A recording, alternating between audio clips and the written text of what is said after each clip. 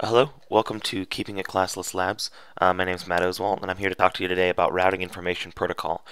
In the past video, we went over static routing, which is a way of telling routers about remote networks that they wouldn't otherwise know about. We overviewed routers only know about subnets that they're directly connected to, so they need to be informed about networks that they're not directly connected to. And this is done either through static routing, which we explored in the last video, or through routing protocols. And the most basic, in many respects, of routing protocols is RIP, which stands for Routing Information Protocol. Now, RIP was invented as a distance vector routing protocol. We went over this in a previous video. It is a little less complex than some of the more the higher level routing protocols you'll find in many Cisco certifications. But it will let us explore dynamic routing protocols and how we can use them on our network. So let's get started. So the topology we're going to be working with today is here. We have three routers, R1, R2, and R3, connected to a central switch. So they're all on the same layer 2 segment there.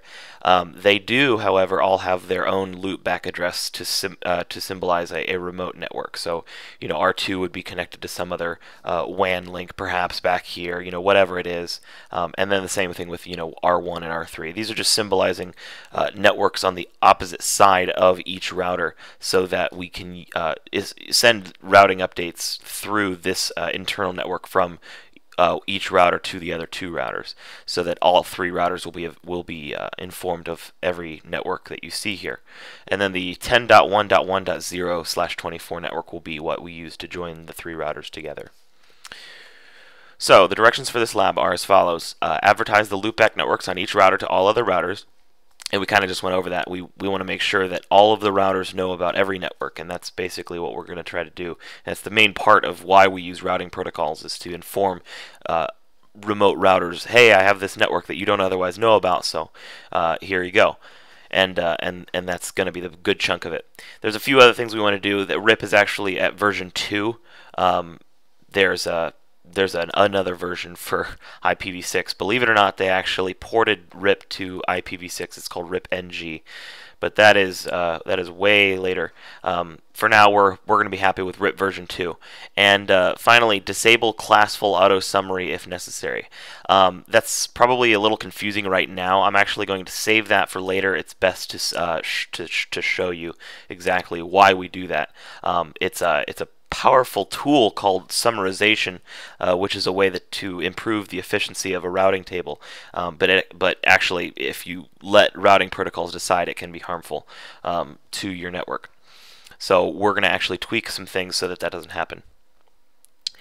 So let's get into the lab.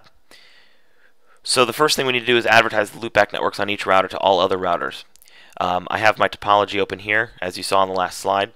The first thing we want to do is we want to turn on RIP, but then also let the routers know we want to enable RIP version 2. As you can see in the directions, we need to use RIP version 2. So we're actually going to do the first two steps in one shot. So open my topology once more. We're going to go to router 1, enable, configure terminal, and then we're going to actually enter the command router RIP. Actually, you know what? I'm going to do things right. Whenever I enter a router, I run the command show IP int brief. Part of my training, the guy that taught me everything basically did this. It gives you a sense of what you're working with, so you're not working from memory. And usually when you work from memory on a router, you can cause problems. So this is just a good way to familiarize yourself with the environment, especially when you're working on multiple routers like we are. So we have our fast Ethernet 0.0 interface, which connects us to the other routers, which is that 10 dot network. But we also have the loopback address here, and this is we're the only router that knows about this. So we want to publish this to the rest of the routers. So we're going to do configure terminal. We're going to enter the keywords router RIP, and then to advertise to run RIP on these interfaces, basically, you need to enter their IP addresses. Network 10.1.1.1 and network 172.16.1.1. And then since we need to switch to version 2, we'll do that right now. And you just, in order to do that, you just need to enter the keyword version 2. Perfect. So that's done, and now actually is a good time to show you exactly what got entered into the router when we did that.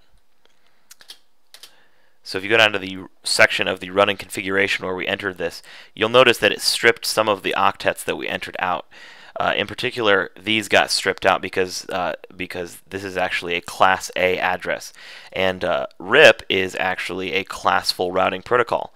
So what it did for us is it said, I don't care about these last 3 because it's got to be a Class A network. So it's saying I'm going to enable RIP on any interface that starts with 10 dot. And it'll get the job done because ours does start with 10 dot. But this is going to come in a little later when we talk about summarization because it comes back to bite us. And then the same thing here. I'm going to advertise RIP messages out all interfaces with the addresses that start with 172.16. This is Class B space, so it took the last 2 octets away from us. So we should be good on this router for now. Let's switch over to router 2. Oops, I accidentally pasted. Let's switch over to router 2 and do the same thing. Show IP int brief.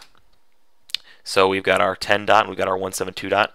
Let's go into global config mode, router RIP, and then we'll just enter this 10.0.0.0 and then network 172.16.0.0.0 and then version 2. And on router 3, enable configure terminal router RIP. And I forgot my own rule. How about that? Do show IP int brief.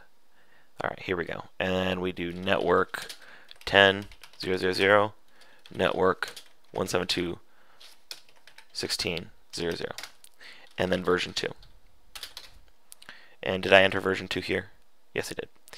Alrighty, so we actually should be good now. We should be sending RIP messages out each interface. Like I said, you're not actually advertising these networks when you enter these network statements. This is something I struggled with when I was studying for my CCNA. You're not actually publishing this network. You're just saying I want to run RIP on an interface that has this IP address. And since it's a classful routing protocol, it's saying I'll run RIP out any interface that contains 172.16.something.something. Which it will, and that will satisfy our requirements. A good way to test is you say exit, and we're going to do a show IP route to see if we're getting any routes, and it looks like we are. We have looks like 2 routes, but it's to the same network, and this actually leads to what I wanted to go over. Basically, what's happened, and like I said before, RIP is a classful routing protocol. It's going to look at each address and determine the class of IP space that it's using, and then make actions based upon that. And what we're observing here is something called auto summarization. And to be honest, I'm not a huge fan of auto summary. Typically, whenever you're talking about auto summarization, it basically what's going on here is it's saying I have 2 networks, and if you look at the diagram, I have 2 networks that start with 172.16. Note that we're on R3 right now. Yes, we're on R3. So it's saying I have 2 networks, and they both start with 172.16. See the 2.1 and then 1.1. But remember, RIP is classful, so it's not going to worry about these last 2 octets. We're using a mask that is representative of a Class C space, so we're actually deviating from the norm, so to speak. But RIP is basically screwing us up because we don't want to use a Class B subnet mask. We want to use a Class C subnet mask. So what it's doing is it's taking those 2 networks and combining them into one network in the routing table, because it's summarizing back to that classful boundary, which is right here after the 2nd octet. And actually, as a result, we can try to ping 172.16.2.1, which is router 2's loopback address. And oh, it looks like it worked that one time. One of them probably will work, but the other one won't. Yep. So you'll notice that you'll get choppy behavior. In fact, I'm really surprised that the first one worked. Let me try that first one again. Typically, it'll either hit or miss. So I guess that one's working. Yeah. So anyway, that's bad regardless. We want to stop that behavior. Fortunately, the fix is pretty easy. We go into global config mode and we say router rip, and we just simply say no auto summary. Back on router 2, router rip, no auto summary. And back on router run, router rip, no auto summary. Perfect. Now usually this takes a little bit, but we can try it anyway. So we're going to go back to privilege mode and run show IP route to see the routing table once more. And okay, so we actually have both. Right now we have the summary route here, which is the one that we didn't want in there, but we have broken it up. And actually it works out this way. Sometimes it falls behind and leaves an old route in there. Routing is done based on the more specific prefix. So this prefix actually won't ever be used for the networks that we've set up. And this will get phased out eventually. So this, since this is a more restrictive mask, the /24, this will be picked over the /16, so we won't actually have any problems. And we can verify that by running our pings again, and we can go ping 2.1, 2.1 works, and then ping the network for router 1, which is 1.1, and that works. So what we've actually done is we've broken it into two distinct networks that are /24s, as opposed to the classful /16s, which is what RIP was trying to do for us. Like I said, I'm not completely sure. You know, I've heard and used auto summarization occasionally, but a lot of the times when you're in these routers and you're actually working with constructing a plan for how your network routes traffic, I feel like it's a little more efficient and well, to be honest, a detailed design to actually, you know, do summarization yourself. And actually, routing protocols like OSPF and EIGRIP make it pretty easy to do summarization. It's manual, but you actually have a lot more control over it, and I feel like that's a useful thing to have, especially when you're doing routing. So that's our video. What we did is we looked at this topology and we advertised all of these networks to all other routers, and we demonstrated that we can ping from router 3 all the way over to router 2 and 1. And that's because we used RIP to send the routing information to all the other routers. We used RIP version 2. It should be noted that there are more features than just this in RIP version 2. You can actually do some cool stuff like you can do authentication, and it's actually it's better than version 1 because it's a little more feature rich. But it's still good old RIP. And then we finally looked at auto summarization. It's kind of a complex topic, and I'm not really trying to hammer down summarization as a concept because it's not really important at this level. But it is an important thing to realize when you're using networks that are using subnet masks different from their class designation, because auto summary will come to bite you in the butt. I hope this has been informative to you, and I'd like to thank you for viewing.